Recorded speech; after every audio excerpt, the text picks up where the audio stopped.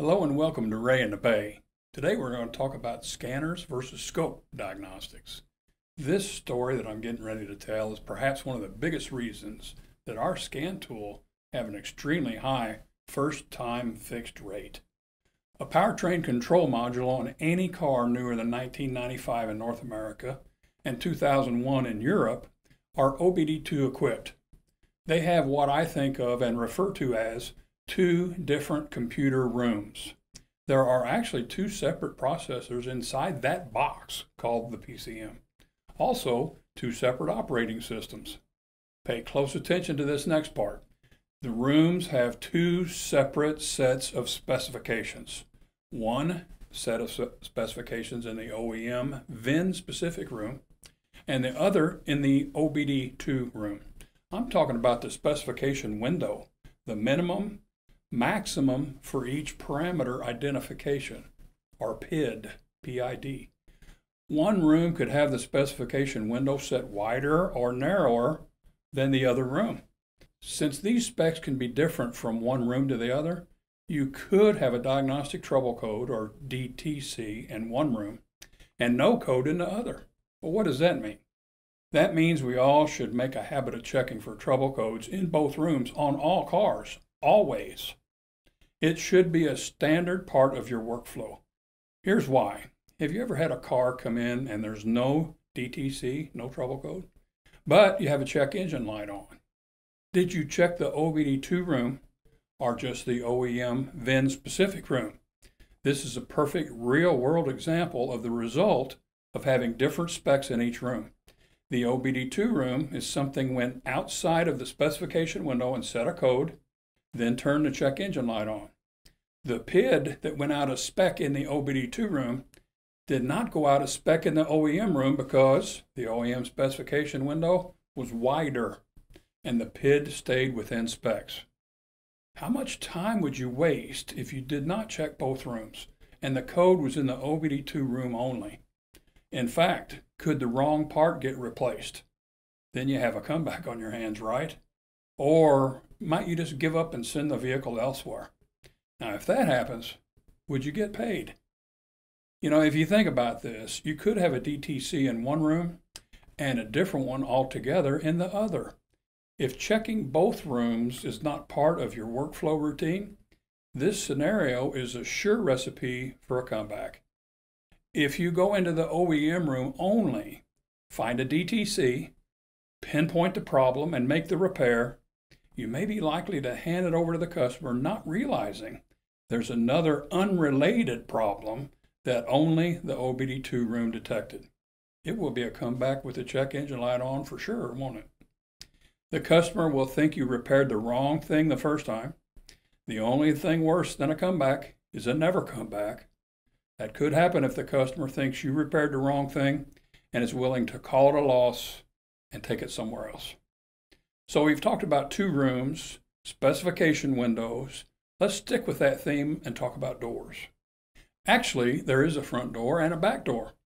The back door is the processed data outputs heading to the scan tool. So we now know, if you didn't know before, that there are actually two back doors. One door comes from the OEM room and goes to the scanner icon on the home screen.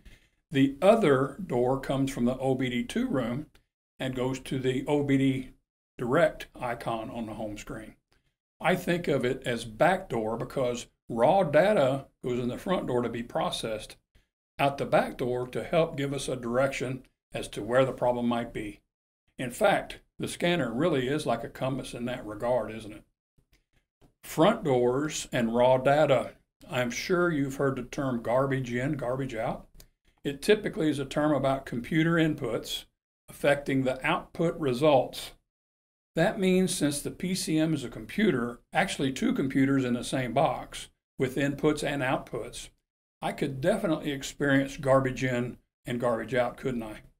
Since the garbage would be entering through the front door, that is where we would need to check if I were to suspect garbage was what I saw on the scanner from either room.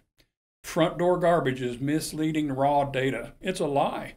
So we need a lie detector at the front door, don't we? That's where a lab scope or meter would come into play. A scanner is a wonderful thing to point us in the right direction. Even if the data is not garbage, we would need to pinpoint the component or circuit, wouldn't we? Nathan Hirschbach is a valuable member of the Snap-on Diagnostic team and a good friend of mine. He teaches that one of the differences between scanners and scopes is their refresh rate. He states that by the time scanner data is processed and makes it to the scanner display, it's in the past, it's history. Not to mention the refresh speeds are dependent on baud rates of the PCM, much slower than the scope. A high quality scope will refresh around 1.5 million samples per second. So the scope will see things the scanner is just not fast enough to see. So you will see real-time data on the scope. If you are chasing an intermittent issue, it's more than likely you will have to use the power of the lab scope to find it. I asked Nathan what one of the things he liked best about our scopes. He said one of the most valuable time savers our scope offers is showing voltage over time. This allows you to get the time frame it takes the voltage to cross the screen as it is being sampled. If you are chasing an intermittent wiring issue, then you can have the scope connected to the circuit and set the sample rate to allow you the ability to work down the circuit and look back at the scope to see if there's any change in voltage in the circuit.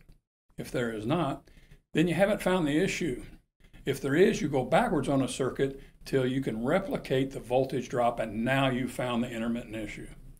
If you're not familiar with using a scope, the Snap-on guided component test will show you how to hook it up, where to hook it up, and what it should look like. In fact, there are over 7 million of these VIN-specific guided tests, now featuring many photo location helpers for where the component's at. You know, my wife and I enjoy watching TV shows about law enforcement dating back to the days of Adam 12 and Dragnet. In 60 years of watching these shows, every time they're arresting a suspect at their home, they never go to the front door without telling their partner, go cover the back door, do they? If they didn't, the bad guy would escape. Same with the PCM. If we don't cover both doors, the problem could escape us. Wireless connectivity on the scanner side is very important in being able to cover both doors. The wireless scan module can stay in the vehicle, retrieving backdoor data, while the diagnostic tools under the hood or under the car tapping into front door data, checking for lies. Oh, I have some big news. Since checking both rooms are so important, 2010 and newer vehicles, Snap-on tools check both rooms simultaneously during the pre-scan. We've also added permanent codes, mode 10, to the pre-scan. Have you ever had a vehicle? Someone else worked on it before you did? They probably cleared the codes. So what's next? Well, OBD2 permanent codes are codes that cannot be cleared by a scan tool, and they're going to remain in there for 400 days, or if the problem does not reappear for 2 drive cycles. What a great feature, OBD2, that prevents misdiagnosis. There are a lot of differences between a scanner and a scope, but what great partners they are when it comes to catching the bad guys. Thank you for joining me on another episode of Wray in a Bay.